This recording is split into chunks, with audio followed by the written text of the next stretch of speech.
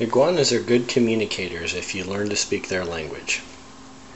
Right now, they're actually displaying aggression toward one another by shaking their heads up and down. This is because they often do this when I first take them out of their cage, because what they want to try to do is they want to mark off territory, and they've already established their territories inside their own cage. But on the kitchen table, they still have little territorial disputes. And those disputes are never over because, of course, we all use the table and I put them down on different parts. That's the girl. She actually likes to tease the boy a lot. She always picks the fights. And that's the boy. He's stronger and tougher, and he pretty much can always finish the fights. But notice that head bobbing. They're basically saying, don't come over here. But they never display aggression towards people because they are tame. Now this guy, his name is Hankzilla. Let me pick him up. Come here. Why don't you have a look at him?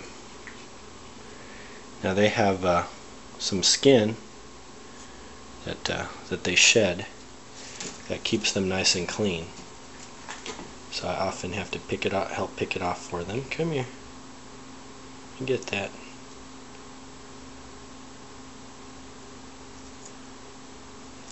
They like it when you take that off. It's kind of itchy for them.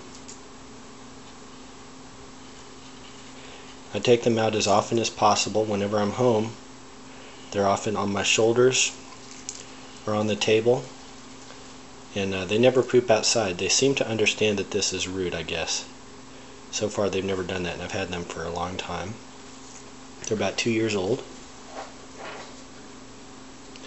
Another thing iguanas do when they're upset is they will paint the walls of their cage with their own poop. That itches him. Let me get that for you. And he only did that once when I first got him. There you go.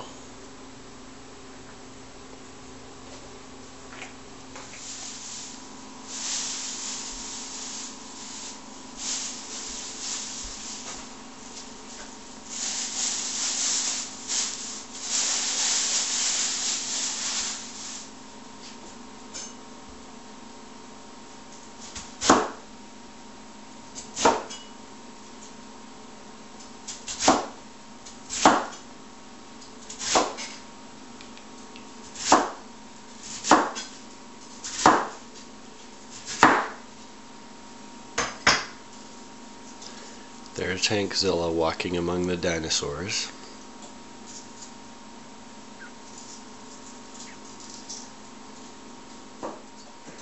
And here they are arguing back and forth. They never do this in their terrarium.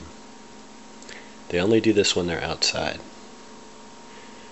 They're taunting each other and teasing each other and trying to start a fight.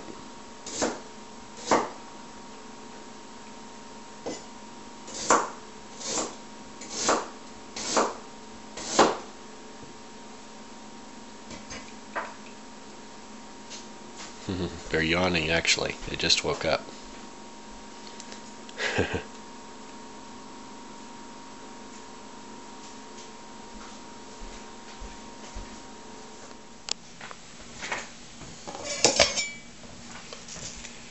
I just collected some dandelion greens for their breakfast.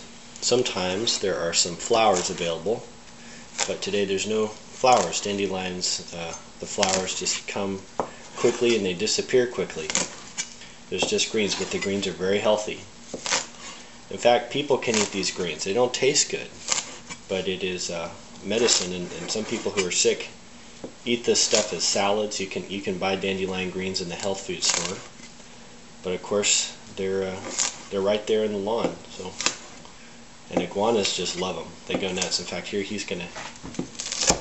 Hank is gonna come here and eat this stuff right off the board probably when I'm done shopping. Let's see. There you go, Hank. You want some?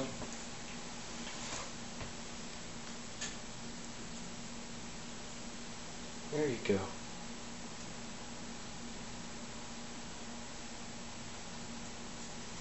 That's a nice boy. That's a nice boy. Now Xiangfei is having her breakfast.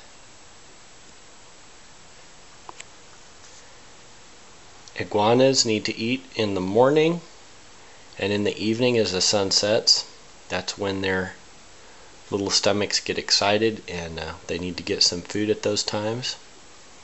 If you don't feed them at the proper schedule, they can have a hard time digesting, because and then they'll feel hungry in the morning if you don't feed them in the morning. So they need to be fed every morning and in the evening. She's just getting up, so she's got a good appetite. She's real happy to be eating. Hank already had a bite.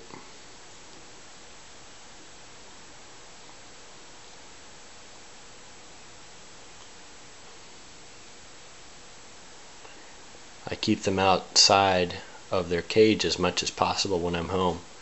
So they're very well socialized. They're part of the family. Even my wife, she used to be really afraid of them, she actually likes them quite a lot now, and they really become a part of our family. They're charming.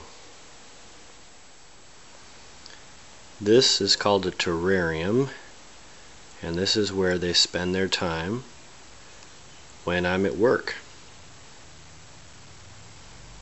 Temperature controlled environment with ultraviolet light and a heat lamp and a temperature and humidity gauge with this organic substrate that they walk on, and they like to sit there under the heat lamp, get nice and warm, and they turn green when they're real warm and content, and they just relax for a good part of their day, just like they would in the wild. And when they get bigger, I need to get them a much bigger terrarium. These are just babies, actually. They can get up to 4-5 feet from nose to tail.